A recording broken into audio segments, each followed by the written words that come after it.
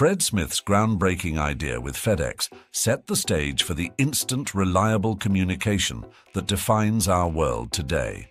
Imagine, before FedEx, the idea of sending a package from coast to coast overnight seemed unthinkable.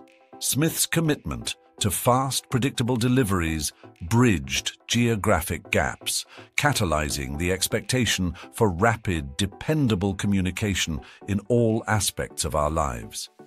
His vision inspired industries to streamline their processes, paving the way for innovations like express mail, just-in-time inventory systems, and eventually the digital communication networks we rely on now. Today, we see that same dedication to speed and reliability in the clicks that send emails in seconds, the apps that connect teams in real time, and the technology that puts knowledge at our fingertips. Much like Smith's reimagined delivery system, modern technology connects people instantly, transforming not just businesses, but entire lives, relationships, and communities. His story is a powerful reminder that the communication systems we often take for granted were born from individuals daring to think differently, transforming big ideas into realities that keep us connected today. Whereupon our young courier invited us to attend the Federal Express open house party on an upcoming Thursday evening in Watsonville, a town a few miles north of us. "We're hoping Fred Smith will come," she said. "Who's Fred Smith?" I asked. "Oh, he's the man who started Federal Express," she said, obviously surprised that I didn't know. "We've invited him, and I sure hope he's not too busy." Fred Smith, I thought. What an ordinary name for a man who created a whole new world of mail and package delivery. What an astonishing and talented person he must be. I hope he's successful in his family life as he is in his work. Think of the hundreds of thousands, the millions his fertile imagination has served.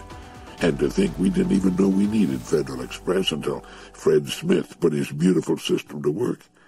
Now there are thousands of jobs where before there was only a vacuum.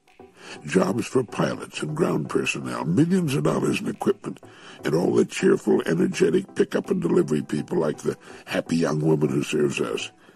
The prosperity radiating from such an enterprise is incalculable. I hope Fred Smith makes it to the Watsonville opening, too. Federal Express is a good example of the positive effects a good idea put into action can bring about. And what a perfect example of creative thinking. Nothing about it contains a new idea, except the system of collection and distribution at Memphis, Tennessee. Letter and package delivery is one of the world's oldest businesses. Airmail is as old as aviation. But door-to-door overnight airmail from any 2 points in the country was a new idea whose time had definitely arrived. It was only natural that the Federal Express people would come up with Zap Mail, since rapid communication is their business, office-to-office letters in 1 hour instead of overnight. Well, how about you and what you do? How can creative thinking revolutionize your work? After all, if Fred Smith can do it. Work, income, psychic and financial, family. On a scale of 1 to 10, how do you score each category of your life? How would you score your work on a scale of 1 to 10? How about income, psychic, and then financial? How would you score those on a scale of 1 to 10? And how about your family life? Well, mine has 10s at every level, I'm happy to say, but of course I've been at it for some time. Let's add creative thinking as our fourth factor. Our list now reads work, income, psychic, financial, family, and creative thinking. I think I can hear someone saying, "I'm not much of a creative thinker." You don't have to be much of a creative thinker to come up with one idea. I have a good friend with a wonderful family, incidentally, who was in the auto rejuvenation and resale business. He rebuilt automobile engines and in the process got his hands so deeply invaded with grease it was nearly impossible to clean them without at the same time destroying his skin. He began experimenting with various creams that were great skin softeners and conditioners, which he and his wife mixed with various cleaning agents. It was his hands they were trying to save, and in the process, they produced a cleansing and skin-protecting product, a wonderful product that has since made them millionaires many times over. The point I'm making here is that his business was rebuilding cars. It brought about a problem: the skin of his hands and forearms. By solving the problem, this man and his wife produced a product that could help hundreds of thousands of other people whose work involved getting their hands deeply soiled. They multiplied their service factor by the hundreds of thousands, just as Fred Smith did, and they've been reaping the bountiful rewards ever since. When someone succeeds, everybody benefits. The entire community and the nation benefit, and in time the whole world can benefit. Think of the countless things that did not exist in the past from which you benefit every day. Each of them was a good idea, and good ideas are free. Implementing them may cost a great deal of money and time and hard work, but it had to start with an idea, not the money. A good idea attracts money. The better the idea, the more money it attracts. Form the habit of using a legal pad and pen. Jot down your ideas, especially those that affect you emotionally, those ideas in which you want to personally become involved. Recently, I received a letter from a woman in New Orleans who for many years has been deeply affected by the community's poor treatment of stray and unwanted pets and domestic animals. She said she had joined the women in the SPCA and had donated funds to the problem. She had picked up strays herself, but felt that her efforts were much too inadequate to do much about what is to her, and millions like her, a pressing national disgrace. One day she got the idea that a television series of the MASH type, as she wrote, centered around the care and protection of animals, would help provide an ongoing crusade of the kind she wanted to bring about. Well, of course, there are no MASH type television programs. MASH was and is unique. It stands alone, a marvelous example of excellent writing and acting with a marvelous theme, the absurdity and bloodshed of war. But I knew what she meant, and I agreed with her. I wrote to her that it was now up to her to get some scripts written and get in touch with the right people. An idea with no substance to it, nothing one can hold in his hands and rub against his brains, is just that, an idea, no more. Its value depends upon its implementation, the part that demands the rolling up of sleeves, the midnight oil, and the perspiration.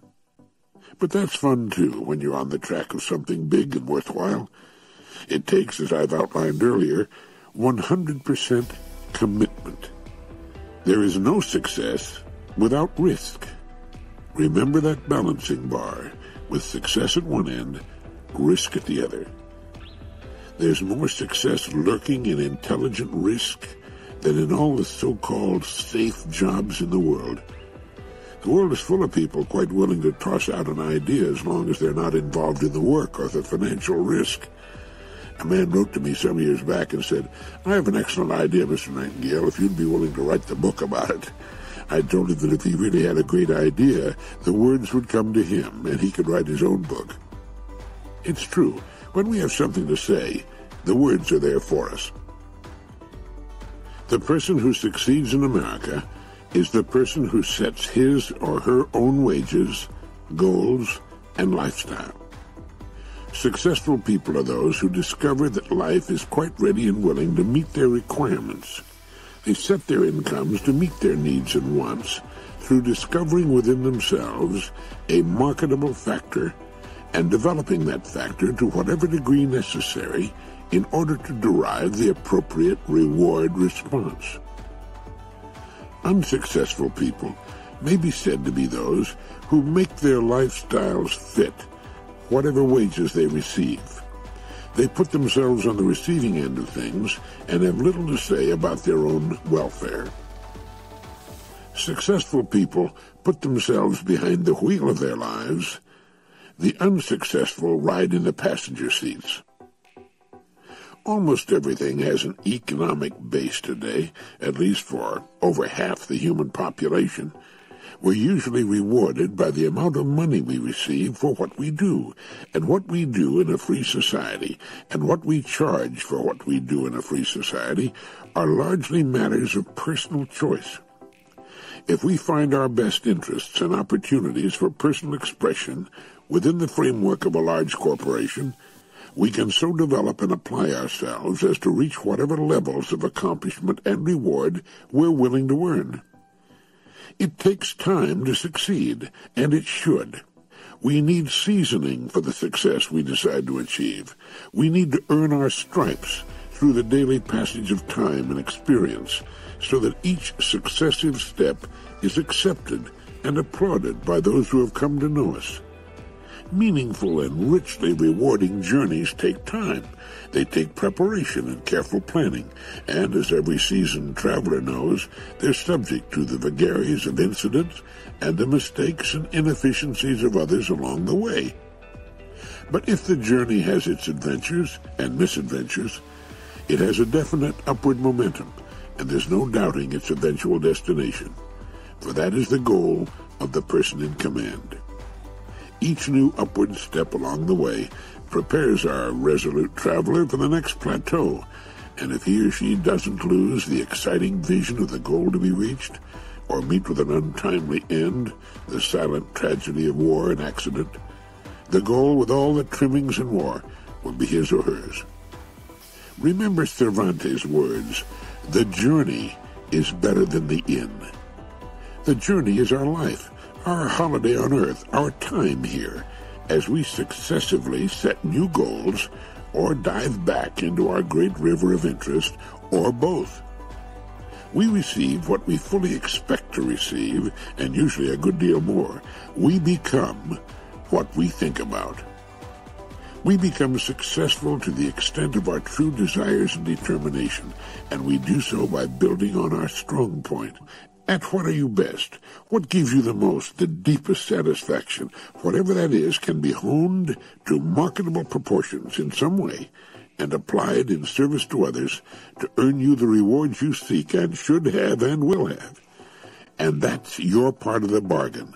No one's supposed to do that for you, or hold your hand, or rush to your aid every time you slip or fall back a little. That's the earning part that falls on each of us and prepares each of us for the future. There's help enough on every side if we're wise enough and energetic enough to make use of it.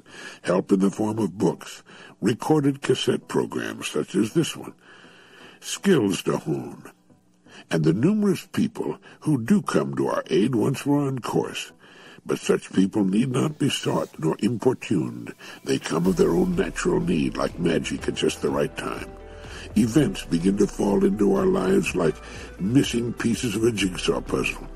They're the mark of the person with the attitude that tells the world he or she knows where he or she is going and fully expects to get there.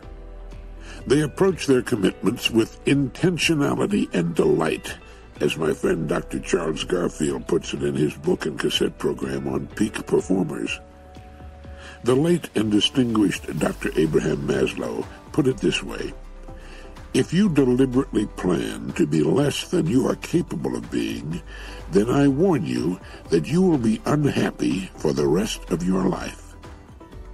You'll be evading your own capacities, your own possibilities. And let me add this: if you think you can succeed in a large way and play it safe at the same time, you're sadly mistaken. Success takes risk.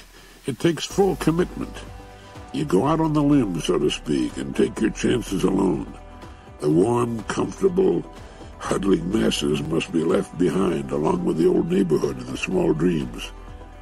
Risk and success, again, are at opposite ends of the same balancing beam. You cannot have one without the corresponding weight of the other.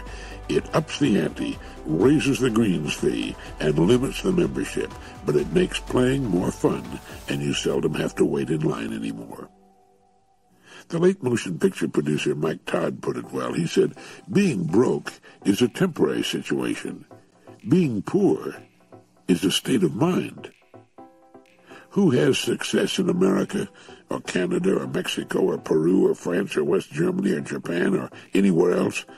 Those who have taken charge of their lives and are directing them to their own best use. Who does not have success? Those persons who have not taken charge of the direction of their lives, but have simply reacted to the environment in which they found themselves. They have simply become a part of it.